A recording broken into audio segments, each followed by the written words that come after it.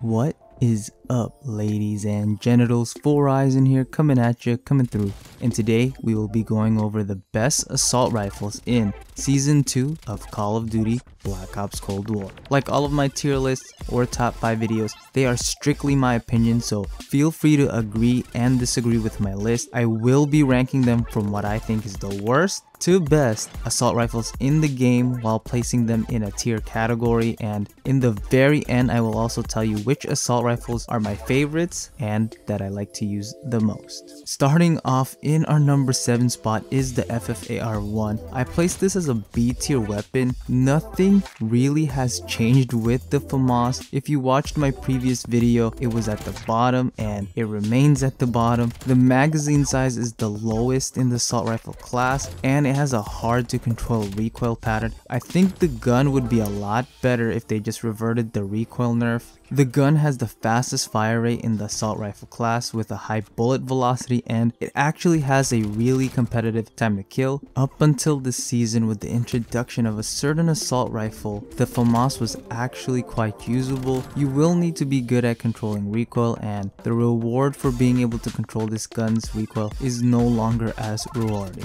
The FAMAS just gets outclassed in terms of time to kill. It's not too far off the fastest time to kills in the assault rifle class, but the recoil and low magazine size makes this gun hard to recommend. In our number 6 spot, we have the Krig 6, and I placed this in the B tier as well. The Krig 6 has the second highest effective damage range at 51 meters. So what that means is it keeps its 5-shot kill for that long. It is very rare that you will need 6 shots to kill someone. Now, the reason why I placed the Krig so low in the tier list is because it has the slowest time to kill in the entire assault rifle class, and that's for close range and long range. That's why it was so confusing to me why a lot of people placed it higher on their tier list, but I know why. The gun is just a straight laser beam, especially once you put on a field agent grip. This thing is a straight up laser and it does not move. And my motto is, it doesn't matter how strong a gun is if you can't hit your shots. And the Krig 6 is a gun that is just so easy to hit shots with. It's really hard to rank the Krig 6 because its laser recoil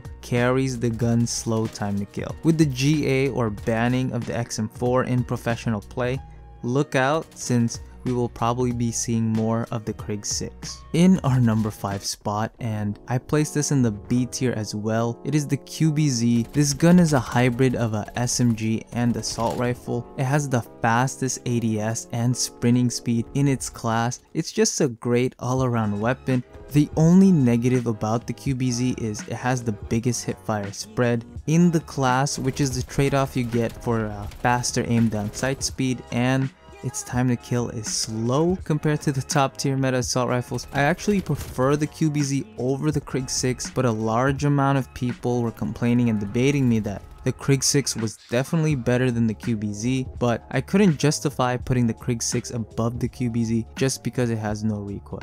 The QBZ has low recoil itself, and like the Krig 6, since the XM4 got banned in CDL, I think the QBZ is going to be the go-to assault rifle. This is actually one of my favorite guns to pub stomp and mess around with. In my old top 5 video, I was surprised a lot of people didn't like using the QBZ since I thought it was a really solid weapon. The only thing that really holds this gun back is its slow to middle of the pack time to kill. Next, in our 4th spot, we have the Groza, and I placed this as an A tier assault rifle. The top 4 assault rifles are actually all banned in professional play. They are GA'd, or a gentleman's agreement not to use it, so in normal terms it just means banned. The Groza is very similar to the FAMAS and QBZ, in which the gun is a very solid weapon. It has great stats across the board, but the one thing that holds this gun back is the recoil. Like the FFAR-1, the Groza has a recoil pattern that takes effort to control, and at the highest levels of play, you don't want to worry about controlling gun's recoil. You just want everything to get out of your way, just focusing on aiming instead of adjusting your shot in reaction to a gun's recoil. That is why guns like the Krig 6 are commonly used even though they don't have the fastest time to kill. They are easy to control. Overall, the Groza is a solid weapon. It has a fast time to kill, quick ADS, and a high bullet velocity, just know it's going to take some time to master this gun's recoil. In our third spot is the XM4, and I placed this as a S tier, but a lower S tier that is borderline an A tier. It's so sad that this gun got GA'd by the pros. You would see this gun in league play with the AK-74U almost every match. It's still usable in league play, but just know that in CDL it will not be used. The two guns replacing this will be the QBZ and the Krig 6. The XM4 to me is just so versatile.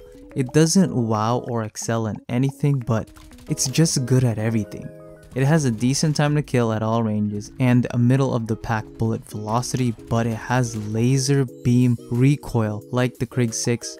However, the XM4 can be used in the flex position where you can push instead of just staying in the back holding angles all game. It actually has a faster time to kill than the Krig 6 in most scenarios, and it has a similar recoil pattern. That's why whenever I would watch a CDL match and saw someone using the Krig instead of the XM4, I would be disgusted, since I think the XM4 is just a much more versatile weapon. The only thing that really holds this gun back in terms of being the best is just the other two guns in the class have a faster raw time to kill. Next, in our number 2 spot is the former number 1 best assault rifle in Black Ops Cold War, which was the AK-47. It just got dethroned. The reason why the AK-47 used to be the best is because it had the fastest time to kill up close and the second fastest time to kill at range. With only the FFAR1 beating it, it had low and controllable recoil, with its only weakness being the slowest bullet velocity of any assault rifle. For some reason, it has a slower bullet velocity than the AK-74U, which is an SMG.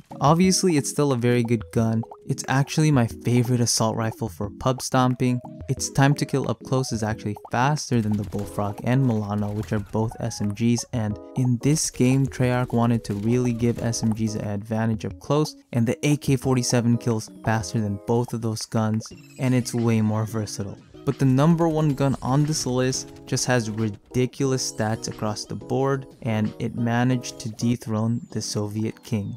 Finally, in our number 1 spot is the new Fara 83 assault rifle. This gun is ridiculous. It's tied with the AK-47 with having the fastest time to kill up close, and it actually has the fastest time to kill at range. This gun also dethrones the Krig 6. The Krig 6 used to have the highest effective damage range at 51 meters, and this gun has a 63 meter 5-shot kill effective damage range, which is insane.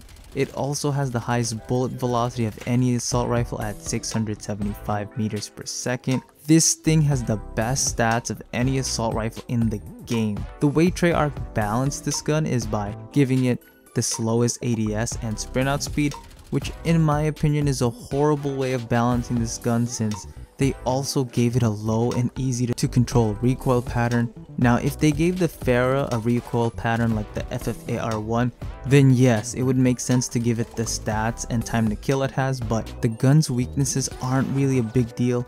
This gun kills faster than the FFAR1, has a bigger magazine, and it has lower recoil with a higher bullet velocity. This gun totally just replaced the FFAR1. There is no reason of using it, and this can be applied to the majority of assault rifles on this list, like the QBZ, Krig 6, and Groza. There would be no point of using those weapons over the Fara 83.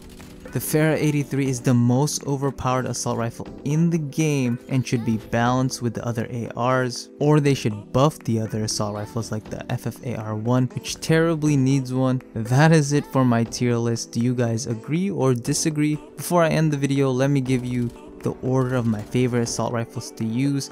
At number 1, my favorite assault rifle to use is the AK-47. Next is the Fara 83. Third, we have the XM4. Fourth, the QBZ. Fifth, we have the Krig 6. Sixth, we have the Groza. And at 7th, we have the FAMAS. Comment below your tier list and what your favorite assault rifle is in Call of Duty Black Ops Cold War. I will be making a tier list for SMG soon. Other than that, namaste my friends, and I will talk to you all next time.